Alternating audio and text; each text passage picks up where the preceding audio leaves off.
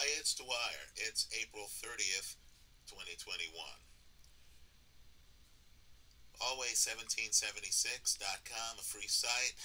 Wealthspinning.blogspot.com, a free site. Let me also add that if you're looking for these sites on a mobile device, let's say the Chrome browser, just go into your settings and look up the desktop version. It's much more detailed and advanced than the mobile version, right? The mobile version is designed for quick loading on a mobile phone.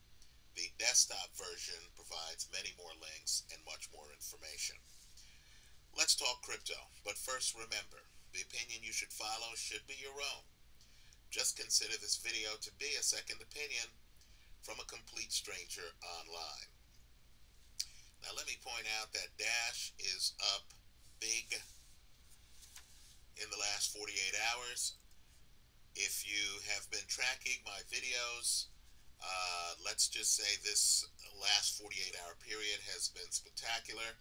I'm sure many of you are able to pay a lot of bills using Dash. Well, let's shift gears a little bit. Let me just point out that in crypto, the big ideas are out on the periphery. They just appear. Whether you're ready for them or not, right? They're just out there and they're mind-blowing. Well, a huge idea, whether you're ready or not, that you need to look at is the fast-growing DeFi market.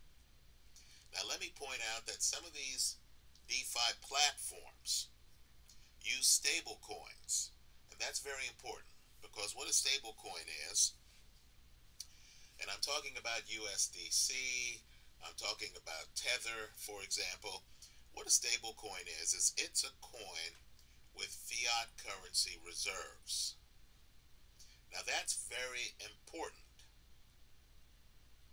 given the risk of regulatory blowback. Well, understand, when you're dealing with stable coins, they don't threaten central banks the way Sound Money, think Bitcoin, think Dash, think gold does. Central banks still control the fiat currency supply. So if I'm using a stable coin that's supposed to represent $1, well, understand the central banks still have a lot of control over that $1, right? They still control the printing of dollars, the money supply, the quantitative easing, or quantitative tightening. Not that we've seen that lately. Stablecoins, simply put, legitimate the existence of fiat currency. So let me just point out, right now in the fiat world, unlike the DeFi world where loans are over collateralized, in other words, I'll allow you to borrow some money if you have far more than the amount of the loan on file, right? Subject to a smart contract, locked up, where if you default on the loan, I can then grab your collateral, right? That's the DeFi world in a nutshell. Wow, the crows are out. Maybe that's an omen. The fiat world is extremely different, right? The fiat world is under-collateralized at times, right? They're loans through government programs that are designed to help folks who might not qualify for loans otherwise. We use cute terms for some loans, right? Subprime markets. And of course you have governments dictating, controlling the interest rates through Fed-based bond purchases. So understand, DeFi is very different than fiat. My point to you is when you find a DeFi platform that is relying upon stable coins, in my my opinion, that poses less of a threat to the powers that be than a platform that's relying on Dash, right? Coins that aren't tethered to fiat currency, coins that are operating independently of fiat currency. So in this world where, let's face it, you're hard pressed to get a good interest rate in the fiat currency world, right? Where bonds have you feeling fortunate to get 2%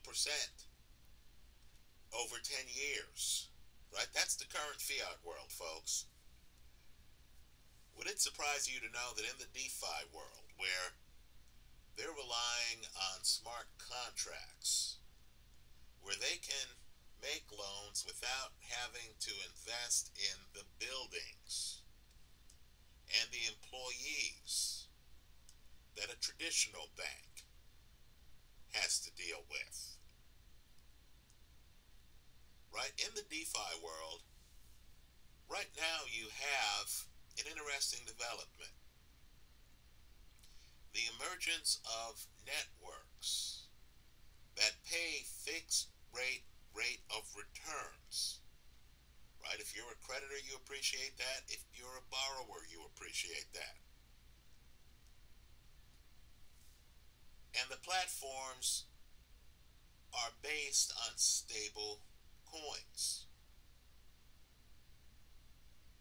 In other words, let's say a government feels threatened that you're out there, God forbid, using Dash, right? Using some coin that has a limited supply, Bitcoin, some coin that has a limited supply,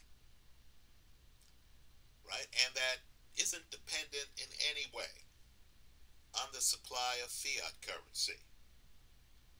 So the government does programs, monetary programs, to increase the money supply, to manipulate interest rates, and you're outside of all of that because you're using Dash or Bitcoin, right? Because you know that the currency you're using has a finite supply regardless of the amount of demand, right? No, what I'm about to talk about isn't that kind of platform. What I'm talking about is a platform that is reliant on stable coins. So it's really reliant on fiat currency. Because if USDC is based on a dollar, in other words, the value of USDC should always equal $1, whether that dollar is a strong dollar or a watered down dollar. Well, if I'm the government, I'm going to think, well, you know what? They're dependent on dollars. We can play games with the dollars, and it'll impact this platform. We're not threatened because they're dependent on us. This isn't the same as Dash, where they don't care about us. They're challenging our power. Right now, for the record, I got into crypto because Bitcoin and Dash challenges the power of central banks and governments. Right? That's why I'm in Bitcoin. I know there's some of you who've been with me for years who are in crypto for that reason. Right? You're tired of seeing these politicians try to allocate capital. You're wondering why they believe they can allocate capital better than markets. You're tired of losing the purchasing power of your dollar. Right? You're tired of making advantageous deals, right? Whether borrowing or lending money, only to have the government inflate away your benefit of the bargain. I get it. Trust me, I get it clearly. But understand, here we're just investors. I'm not saying I'm a big fan of stable coins, but what I am saying is that right now you have a platform, it's called Notional.Finance. Research it yourself. The website is Notional.Finance. Again, Notional.Finance. And if you're in the world of fiat currency, if you want to invest in a way where you're supporting fiat currency and the status quo, right? Central banks, governments, if that's your thing, and if you're tired of getting 2% or less as your rate of return, right, in an environment that looks, at least short term, like it's going to be inflationary, then I think you should at least give a look. And I'm just telling you what I'm doing, right? Just be aware that Notional.Finance is out there right now for lenders. If you want to lend out your money and get a rate of return, they're actually promising you more than 5%, right? More than 5% annually. More than double the rate you're getting right now on the 10-year bond. Right? More than double. This is the world of DeFi. Folks, it's moving so fast that it's astonishing. Let me point out that Notional.Finance has some big-time investors. Right? Coinbase Ventures is an investor. Pantera Capital is an investor. Some other groups listed on the websites are investors. So right now, I'm not an investor. Understand, I am trying to just keep track of the company. It's on my radar when they allow public investors, when I don't have to be a member of a capital fund to invest. When they open it up to the public, I'm certainly going to give Notional.Finance a very hard look, because I like the idea that they're in the world of USDC, stablecoin, right? I like the idea that they're in the world of stablecoins, so it's clear what you're getting back in the transaction, right? The transactions are denominated in dollars, right? Stable coins tethered to dollars. I like that. I also like the short maturity on the loans, right? I'm comforted by the fact that some heavy-duty investors are involved, that this is a project that has enough credibility to attract repeat players in the crypto space. And I like the fact that the government isn't going to feel as threatened by a platform that relies on stable coins that are dependent upon and are supposed to accurately reflect the value of fiat currency. Right? Make no mistake,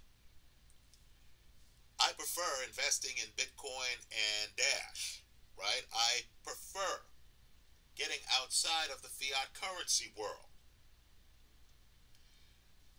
But I also want to be able to make money in the fiat currency world. I believe Notional.Finance, as it matures, right now it's nascent. Right now it's very early. This is the top of the first inning. But let's just say I have my eye on them. Right? Very high rate of return. Affordable loans if you're a borrower. Right? You're paying less than 7%. Right? Affordable loans if you're a borrower. Great rate of return if you're a lender. Stablecoin based. Understand, the smart contracts are based on the Ethereum platform. Be aware of that. Right? Ethereum, of course, has had some problems lately with the gas fees, etc. But I'm guessing that as these markets mature, faster chains, Polkadot, perhaps Binance Smart Chain, are going to get involved either with this project or with similar projects. Right? DeFi is here now. Understand, Notional.Finance has already been involved in millions and millions of dollars worth of transactions. They're slowly opening up their doors to third-party investors. I think this is the kind of play that crypto investors like myself want to keep an eye on.